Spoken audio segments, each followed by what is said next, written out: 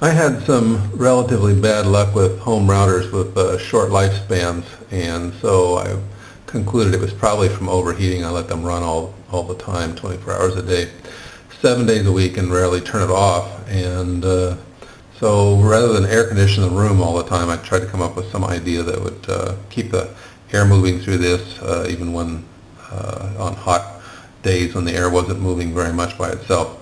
So anyway, my solution was what you see in front of you. This is just one of the several home routers I've owned. But let's start on the tour on the back side. Down here, it's hard to see, but down here is a plug I got from Radio Shack. This wire coming in, the black wire coming in, is the original power supply from the router, and it goes into the box, and then another wire comes out and plugs directly into the back of the router for the 12 volt power. And I'll show you underneath here what's going on in a second.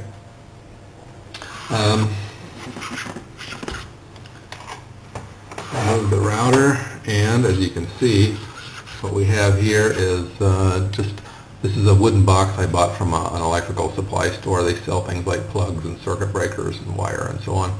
A cheap little box. I drilled a bunch of holes in it. The size of these holes, if you add them all up, should equal a little bit bigger than this, ideally.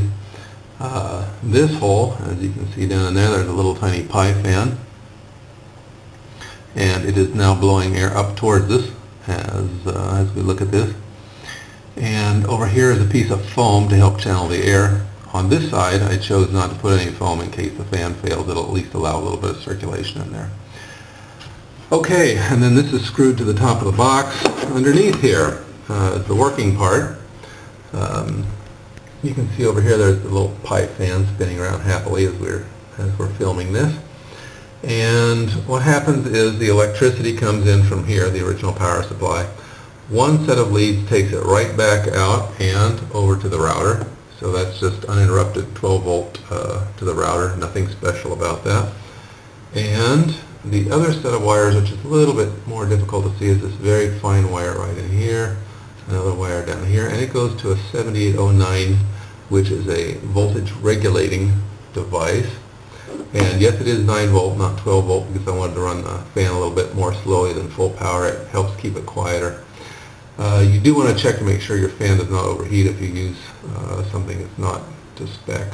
If it's a 12 volt fan, you use a 9 volt, they can get a little bit warm, so check on that. But anyhow, that's the 9 volt supply goes around here and back to the fan, and that's pretty much it. And we'll reassemble it here quickly. And that's it. I've had good luck. This one has lasted a lot longer than the others I've had in the past, so I attribute that partially to the good brand, and then the other part to having cooling air flowing to it 24 hours a day. Anyway, I hope this was useful.